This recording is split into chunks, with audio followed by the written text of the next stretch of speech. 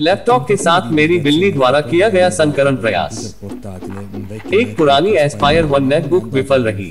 Ammonia में समृद्ध कार्बनिक तरल पदार्थ जिसने यूएसबी पोर्ट के माध्यम से आंतरिक इलेक्ट्रॉनिक घटकों पर आक्रमण किया, कुछ धातु घटकों को खराब कर दिया। चैनल नंबर 666 के साथ नोटबुक की कई विशेषताओं को बाहर करना और सब कुछ लगाना बिल्ली के मूत्र से बना, इसलिए मुझे ऑक्साइड से छुटकारा पाने के लिए नोटबुक को पूरी तरह से अलग करना पड़ा और बिजली के संपर्कों को फिर से सक्रिय करें, लेकिन जल्दबाजी में मैं लाउड स्पीकरों को फिर से जोड़ना भूल गया।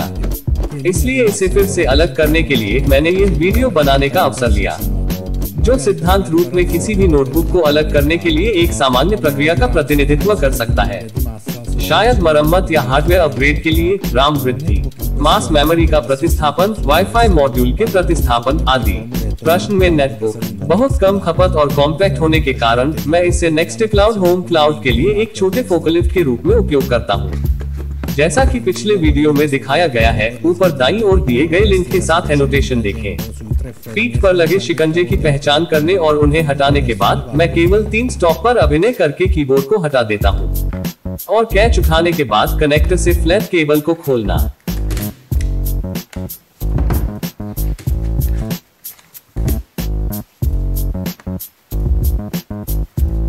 मैं कीबोर्ड के नीचे के स्क्रू का पता लगाता हूं और उन्हें हटा देता हूं।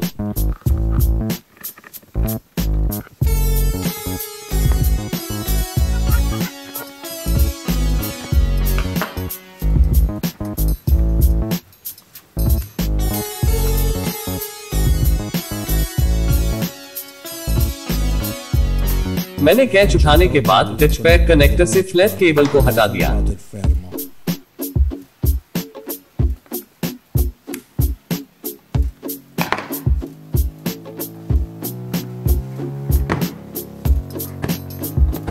मैं शरीर के 2 हिस्सों को अलग करता हूं।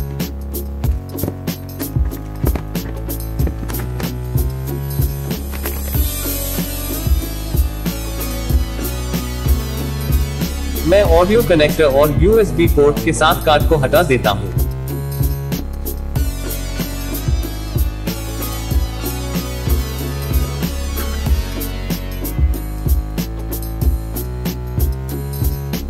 वाईफाई मॉड्यूल पर एंटीना कनेक्टर्स को पूर्ववत करें।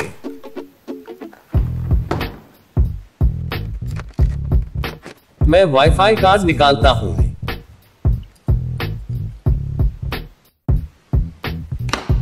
मैं मदरबोर्ड से फ्लैट डिस्प्ले कनेक्टर को डिस्कनेक्ट करता हूं।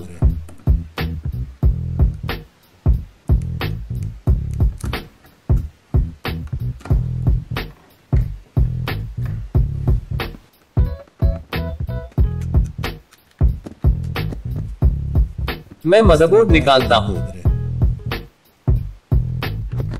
यहां आंतरिक स्पीकर का कनेक्टर है जिसे मैं मदरबोर्ड से कनेक्ट करना भूल गया था।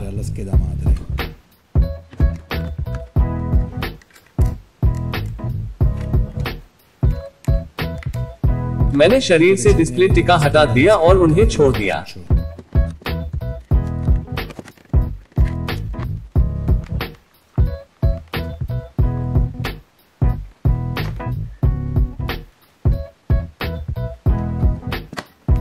मैं आंतरिक लाउड स्पीकर हटा देता हूं।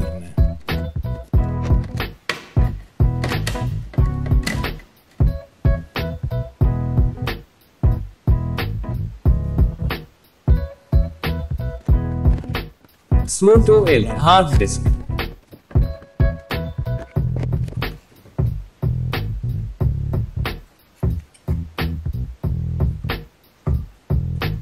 यहाँ अमोनिया के कारण होने वाले ऑक्सीकरण का प्रभाव है जो एल्यूमिनियम को छेदने में कामयाब रहा।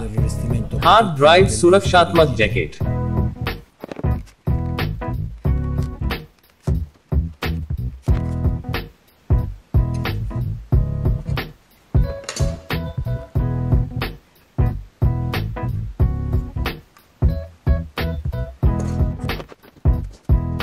मैं कुंडी जारी करने के बाद रैम मेमोरी बैंक निकालता हूं।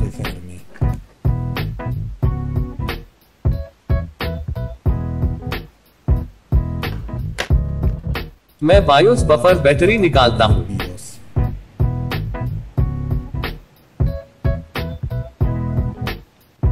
पहले बिल्ली के शरीर के तरल पदार्थ से होने वाले नुकसान को दूर करने के लिए अमोनिया युक्त मैंने सभी संपर्कों और इलेक्ट्रॉनिक भागों को साफ किया।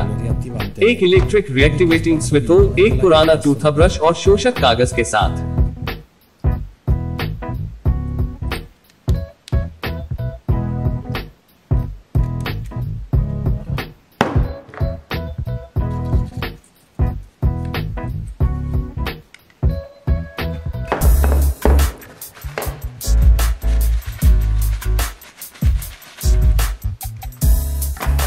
डिससेट के लिए समान चरणों का पालन करते हुए सब कुछ फिर से इकट्ठा करें, लेकिन उल्टे क्रम में। गलती करने से बचने के लिए डिससेटलर के दौरान स्क्रू और घटकों को सूचीबद्ध करने की हमेशा सलाह दी जाती है, जिस तरह से आप पसंद करते हैं, ताकि पुनः संयोजन के दौरान गलती न करें और ऑपरेशन को गति दे। मैंने बस उन्हें टेबल पर छोटे समूहों में विभाजित कर दिया। यदि हार्डवेयर अपग्रेड करके नोटबुक के प्रदर्शन में सुधार करने का इरादा है, जाहिर है कि पुराने घटकों को नए के साथ बदलना और असेंबली के साथ आगे बढ़ना आवश्यक होगा।